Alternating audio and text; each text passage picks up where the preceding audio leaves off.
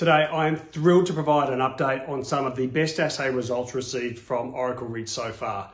The results from 10 holes continue to demonstrate both the resource upgrade and growth potential of the project. So a couple of results, 30 metres at 2.5% copper, within a zone 63 metres at 1.8, another result 38 metres at 1.97. So some really good thickness, some good grade. There's also gold and silver in there as well.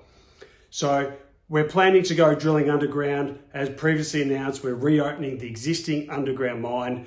Drilling from underground is far more efficient than drilling from surface because of the shorter hole lengths. The aim of this program will be to continue to build and upgrade the indicated and measured resources, which are the higher confidence resources under JORC.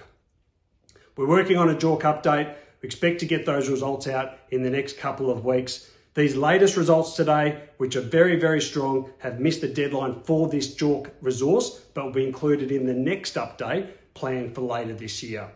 So this update has 54 holes in it. The next update planning to have over 100.